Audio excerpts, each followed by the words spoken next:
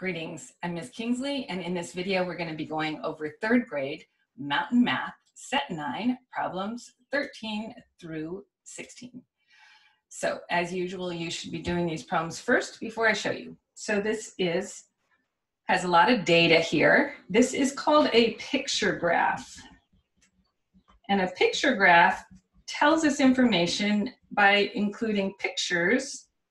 And in this case, the picture is of a little person, which they say each picture is one student. And the question is, which is the favorite season? So they have our 4 seasons here, and we're going to look at which one more students voted for than any of the others. And so we look at who has the most students here, and it's clearly fall. They don't even ask us how many, so we're done. Our answer is fall. Now, you're not done. You need to write a question using the data from the graph. How might you write a question that's different than what is the favorite season? You could write which is the least favorite season, or you could ask how many students prefer, I don't know, summer. You pick the question, make sure you come up with an answer to go with your question. Okay, let's go on to number 14. Number 14 is our area and perimeter problem. It doesn't look too difficult today. So they give us a shape here. Let's remember that area is equal to length times width, and it is measured in square units. So when they show us the square units, this is 1 square unit. That's what I mean by square unit. You could just count them, or you could use our equation to solve it. So, and then perimeter is we plus the sides. Let's do area first. So area is all the space in the middle, and let's just go ahead and count them. 1, 2, 3, 4, 5, 6, 7, 8, 9, 10, 11, 12, 13, 14, 15, 16.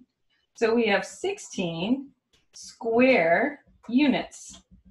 And the other way I teach my students you can write this is 16 units with a superscript 2. We say units because it doesn't tell us inches or feet or whatever.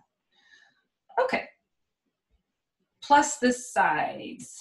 Okay, the sides is here. So if I was gonna start and finish in one place, I have to find out what is the distance around this shape. And to go around the shape, I need to know what is the length. When I'm counting the length there, I am counting just the side of the square. So I'm counting, this is 1, 2, 3, 4 length, 4 units in length, and we'll put that here. And if I go around and count each side, I'm going to see it's 4 by 4 by 4. Okay, so now if I add these up, perimeter is equal to 4 plus 4 plus 4 plus 4. And let's add that together. And we get 16. That's very unusual, by the way, to get perimeter and area with the same number. But this time it's just units. And if we wanted to go back and check, did we have area correct? We could say 4 times 4, yes, equals 16. All right, so that's this one. So when you're dealing with a square, area and perimeter give you some interesting answers. Okay, number 15. The soccer field is 64 meters wide and 100 meters long. What is the area of the field?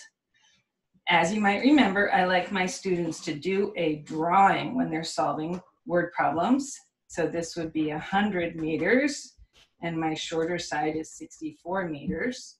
Write the equation and solve. We have area equals length times width. So we have area equals 100 times 64 equals. So we're going to do this the way we have learned how to multiply with powers of 10. So I have 1 times 64 is 64, and I'm going to add that many zeros. So I have a final area for my field of 6,400 meters squared, or you could write square meters. Either way. Okay, good. On to the last one. And this is the last one for our set. Okay, so we have a shape here, and they want us to name the shape and then decide, is it flat or and two-dimensional or three-dimensional. So this shape is what it looks like. It's called a star. We're going to call it a star polygon to help people know that we're talking about a flat object, and it is flat, which means we're over here. It's two-dimensional. It's not like an ice cream cone or a cube, something that has 3 dimensions to it. So in terms of the number of surfaces, it's just the flat surface is 1 surface. The number of sides we have to count carefully. So I always like students to start in one place. Let's say I'm going to start right here. I'm going to count the sides and go 1, 2, 3, 4, 5, 6, 7, back to the beginning, 8. So I have 8 sides. I also have 8 angles, and I'm going to show you what those are. Those are a little hard to see. So I have this angle, which is called an acute angle. It's very narrow. Then this over here, this is actually another angle. So I have 1. This is an obtuse angle. It's very wide. 2, 3, 4, 5, 6, 7, 8 angles.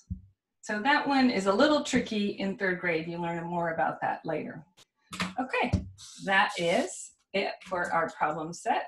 Oh, I got one more thing to do down here. I almost forgot. Okay, it's asking, is it a parallelogram? Parallelogram means, are there 2 parallel sides on my flat shape? Nope.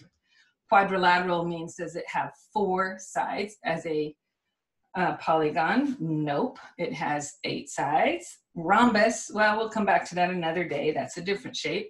And is it a polygon? Yes. So that's the only one we get to circle today. Okay, glad I didn't forget that completely. All right, that is it for today. I hope that was helpful, and I'll see you another time. Bye.